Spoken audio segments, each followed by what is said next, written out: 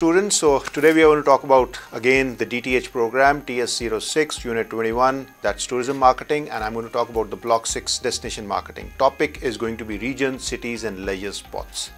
So marketing, first of all, let's start with marketing. Tourism marketing is associated with marketing strategies in the field of tourism. The location can be anything which has the potential for attracting a tourist who comes to visit a new place. So that's a very important aspect, and tourism marketing is a term which is used to refer to that business discipline by which visitors are attracted to a particular location, which can be a state, a city, a particular heritage site, tourist destination spot, hotel or a convention center.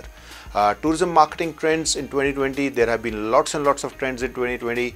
One of them has been increased use of virtual reality. So that has been because it has been augmented by the pandemic, and because of the pandemic the thing happened that most of the people after February started shifting online to the virtual scenario, and in 2020 virtual reality was a very important aspect, and it provides consumers with the wanderlust a chance to experience destinations without leaving their homes. So that has been a very attractive sort of an aspect, because of the fact that lots and lots of people, lots and lots of tourists, lots and lots of customers didn't want to leave their houses because of the pandemic, and also there were lockdowns, there were border lockdowns, international lockdowns. 99% countries were under lockdown, so that was a huge thing, because of which everybody was spending lots and lots of time online. Another important trend in 2020 has been investment in mobile. So 48% of smartphone users are comfortable researching, booking, planning their entire trip on a mobile device. So that has been a very important sort of a trend, and because of that only what has happened is that the mobile users have grown and the mobile users of the smartphones has grown, and they have been comfortably getting information online, and because of that tourism marketing, a lot of marketing companies have shifted towards tourism marketing on your palm, and they have been started using mobiles for marketing. Well, video marketing is also a very important aspect. 82% internet traffic has been generated in 2020 because of live streaming only, and live videos have been very economical, and live streaming has been picking up in 2020. Social media as customer service, that's again a very important aspect and a very important tourism marketing trend. Social media, be it Twitter, be it Facebook, be it Instagram, be it other mediums, have been very prominent, and they have been prominently being used by various marketers to market their products. Using social media to solve customer complaints is you can say 90% or 83% less expensive than a traditional call center. So that's again another marketing trend that has been developing in 2020, where lots and lots of complaints have been handled online with the help of internet. Regional culture. Region is an area inhabited by people who have one or more cultural traits in common, such as language, religion or system of livelihood. It is an area that is relatively homogeneous with regard to one or more cultural traits. So that's the regional culture that we keep talking about and keep discussing things about. Regional culture is also the geographer who identifies a former culture region must locate cultural borders, because cultures overlap and mix. Such boundaries are rarely sharp, even only a single cultural trait is mapped. So multiculturalism in tourism, again a very important aspect that has been picking up. Multiculturalism promotes different cultures and specific orientation towards a culturally different population. In tourism, multiculturalism can only be achieved through multicultural education and promotion of cultural diversity, and we have been constantly talking about cultural diversity within India also. Importance will grow through increasing migration, business, touristic, economic and political, growing international ownership and changes in demographic. The global trend will be calling for cultural assimilation, and local trends will be encouraging diversity, differences and uniqueness, and calling for self-recognition. Diverse cultural perspectives can inspire creativity and drive innovation, greater opportunity for personal and professional growth. So these are some of the benefits of multiculturalism, where we can say that diverse cultural perspective can inspire all this creativity. Benefit of multiculturalism is that local market knowledge and insight makes businesses more competitive and profitable. So that's again a very important aspect that we keep looking at.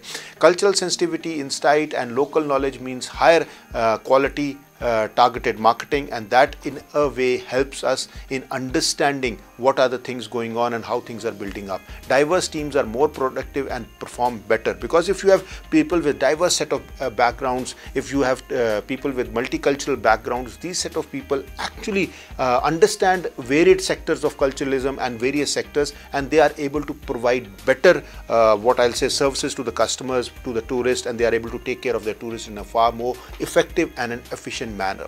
What are the strategies for multicultural marketing? Again, an important topic for you students. You should be very, very clear about it, because tomorrow when you join a DMO, once you are working with a DMO, your strategies for multicultural marketing are going to be very, very useful. Analyze data pouring in from CRM and DMP platforms. That's an important aspect. So, and try to analyze what is the data pouring in from your customer relationship management and destination management platforms, and that is program platforms. That's going to be a very important aspect. Bolster data insights with third-party research and focus groups. So involve more third-party research and focus groups. Try to get more data, try to get more information out of that. Plan the channel selection and activation calendar carefully. So that's an important aspect. How do you choose a channel? How do you start building up on a channel? How do you start working on a channel? That's going to be a very, very important aspect. Another strategy for multicultural marketing is to ensure diversity and inclusion in decision making process. As I've been talking about constantly, that inclusivity is the order of the day and diversity helps it grow. Try to make all the communities, try to take all the communities along with you and try to build along with them. Analyze constantly and relaunch at the right time. That's a major strategy for multiculturalism, that you have to analyze, keep your analysis going on, keep your thinking hat on, and relaunch at the right moment. Relaunch your products at the right moment whenever the time is appropriate. How to achieve cultural awareness? So that's again a very important aspect that we need to talk about, and you students should be aware of. The first way is by cultural mapping. So you can have cultural mapping. You can try to get information regarding various cultures around you, try to build up a map of them, try to work on cultural mapping those particular things, and try to be working on these particular aspects. Be part as member of an NGO promoting arts and culture. So as a manager of a DMO, if you involve with these NGOs, if you keep working with them, that's a very effective and efficient aspect. Take part in the cultural awareness activities in the community. That is also going to be a very, very healthy aspect. That is also going to help you to understand and build up things. Use social media to create cultural awareness. Again, one of those things which I keep harping upon and keep talking about, the fact is that use social media to your advantage so that cultural awareness can be increased or can be built up. Further moving forward and as to how to achieve cultural awareness, we can organize heritage activities like exhibitions, tree planting of native trees. That's a very, very unique sort of a thing. Organize various heritage activities. There would be so many heritage sites around you. So organize some exhibitions around them, localized exhibitions around them, tree plantings of native trees. For example, if you have mangoes growing on over there in Maharashtra, we have lots and lots of mangoes. In Kashmir, we have apples. In Nagpur, we have oranges. So start growing native trees where people could come to know what is the essence of these particular things. Seminars and workshops. Again, a very important aspect to achieve cultural awareness, where you can organize more and more seminars. You can organize more and workshops to see to it. Well, change in classification upon which marketing ideology builds upon. The classification of festival types and characteristics by Wilson and Udall. So one of them is indigenous. So celebrations that grow from and are of particular culture. The event is directed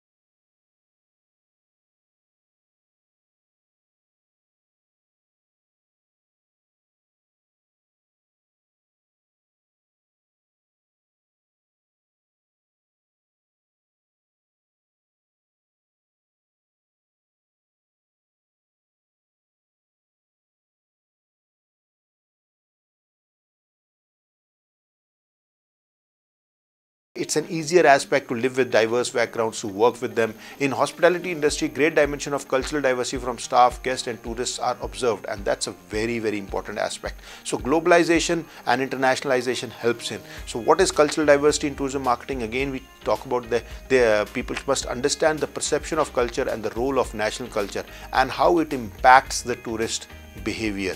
Tourism and hospitality organizations will work in very complex multicultural tourism environment. Effective promotion ideas for tourism marketing. What are the effective promotion ideas for tourism marketing? One is showing online banners. So that's banner ads have been picking up, and these are one of the first and the foremost methods of marketing which have been picking up and which have been building up in a very positive manner. Placing ad banners on certain websites where users will be able to see the current promotions and offers is a great idea to get more exposure. Use different sources and sites to place banners, just like top keywords in your Google search like top hotels, travel, top destinations, etc. So online banners is a very effective method of getting that promotion, you're promoting your ideas. Second one would be using email newsletters. Well, email newsletters are one of those through which you try to tag your section of people, the segment of people who are actually using your product, and you try to tag with them, you try to work with them and try to build up. So email newsletters and customer relationship management program is a great strategy for interacting with clients. Offer the user the option to subscribe to the newsletter in order to regularly receive all necessary information about current offers.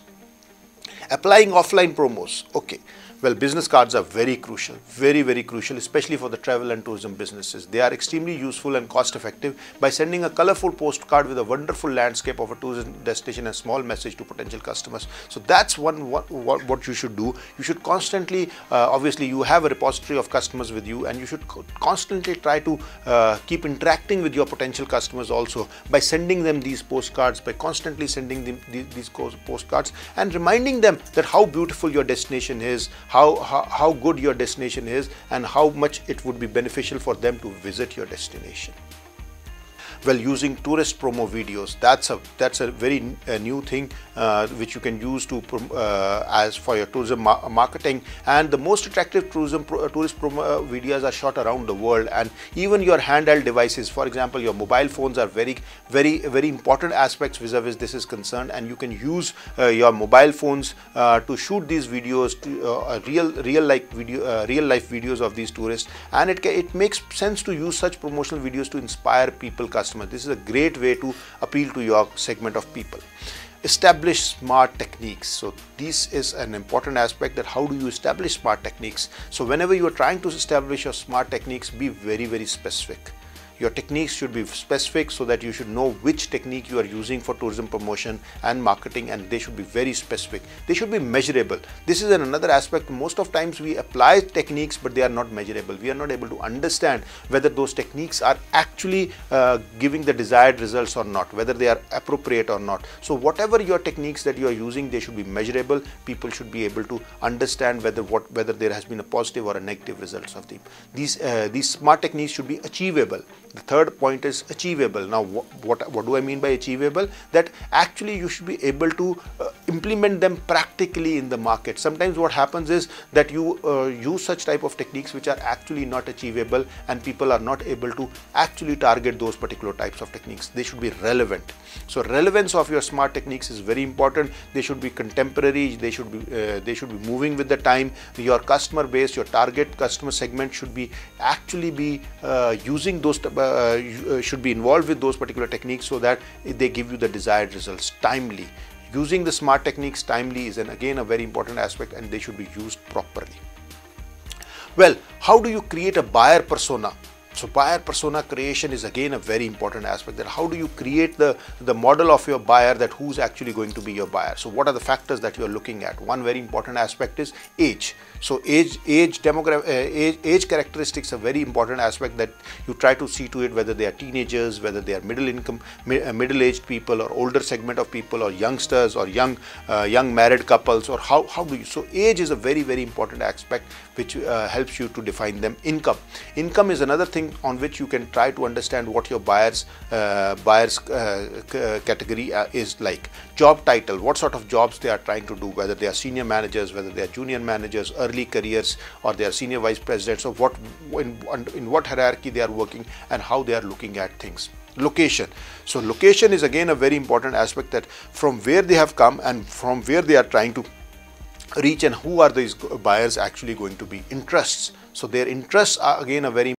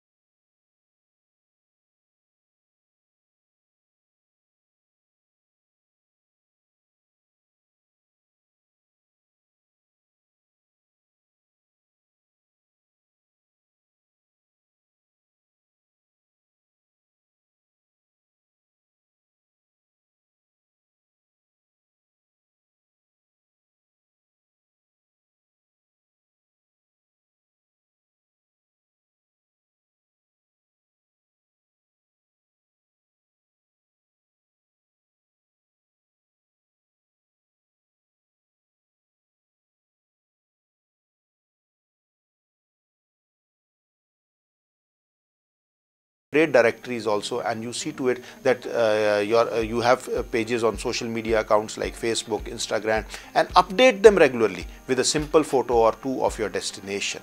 That they give out discount codes to the customers to share with their friends. Nothing beats word of mouth marketing. So when a customer markets you and to his or her friends, that's a very positive step, and that helps you to grow in a very important aspect. Alternative marketing.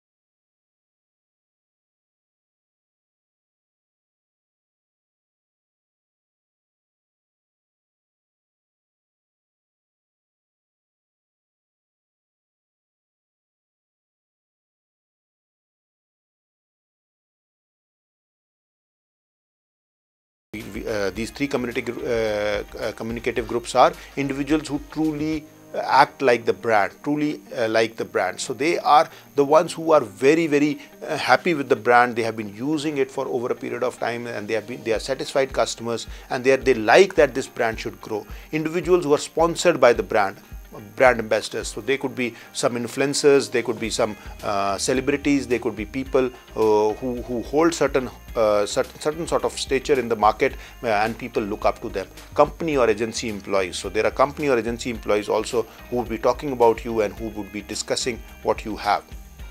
Guerrilla marketing method has historically been one of the most successful alternative marketing plans.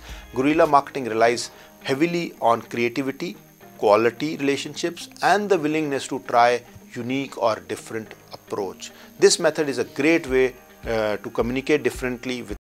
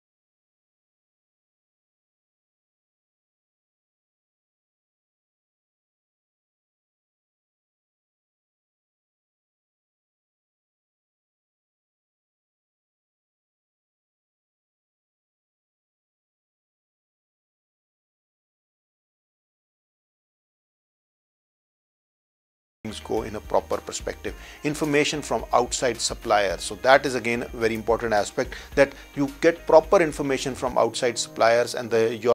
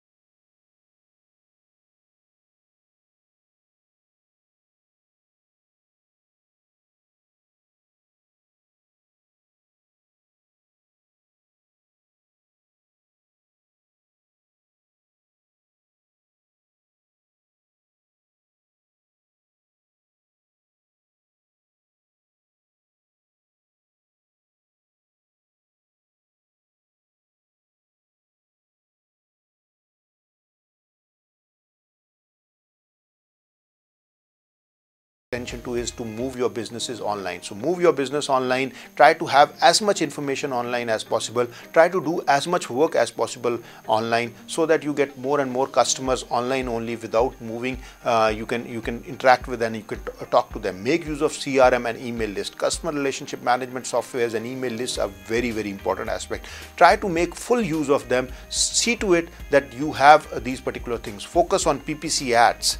Leverage video conferencing. Video conferencing is one of those tools where you can have lots and lots of meetings with people, and there are so many video conferencing tools available online. So most of them are free of cost also. So you can make use of those particular tools and do your conferences through online, and make use of video conferencing facilities so that you don't have to travel that much. Promote items for home use. So you have to see to it that lots and lots of items that are required for home use should be used. Prioritize retargeting. So you have to see to it that your targets are rebuilt, reworked, and redeveloped over a period of time. Promote gift cards and vouchers. So another strategy for marketing plan during COVID-19 is to promote gift cards and vouchers. Use the power of online data. Try to get as much online data as possible, and try to build up your strategies revolving around the online data. So you have to see to it that how it works out.